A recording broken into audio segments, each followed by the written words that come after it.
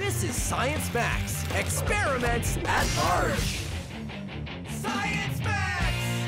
There are two poles to every magnet, just like the Earth. There is a North Pole and a South Pole. That's right, the Earth is a giant magnet. So, if you take kitchen magnets, you'll find that there's two different poles. I've written north and south on these ones. They don't normally come like that. If you put the north and the south together, they stick. But if you put the north and north or south and south together, they repel. They repel, see? They don't want to go together at all. And you can force them together if you want, but if you do, they will spring away the second you let them go. But when magnets repel each other, I find that some of the most interesting stuff.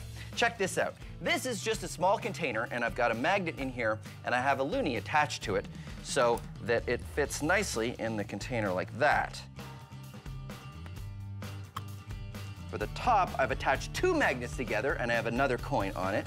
And if you put them in there, I've made sure that the two poles repel each other, which means this magnet will just sit there and float. Magnetic levitation. Very interesting. And you can pop the top on that if you want and just carry around a levitating magnet. Now, there's a couple fancier ways you can levitate stuff with magnets. This is just a wooden frame I've made. This is completely not necessary. You can use just about anything in your house. A desk lamp works really well. The important part is I've tied a magnet to the end of this arm here, and this is a bolt, which is attracted to the magnet, but it's got a thread tied to it, so it can't get there.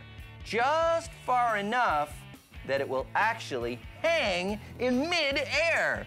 Look at that. It's not attached to anything. It's just being pulled up by the attraction from the magnet.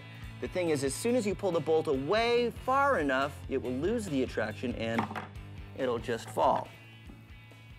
Very cool. Here's one that's a little bit more complicated, but is also really neat. This one uses disc magnets, which have a circle or a hole in the middle of them here. And you put two around a pencil and then four more in such a position that you can put the pencil against this wood on the side and it will just levitate on its own. You can even give it a spin. Look at that.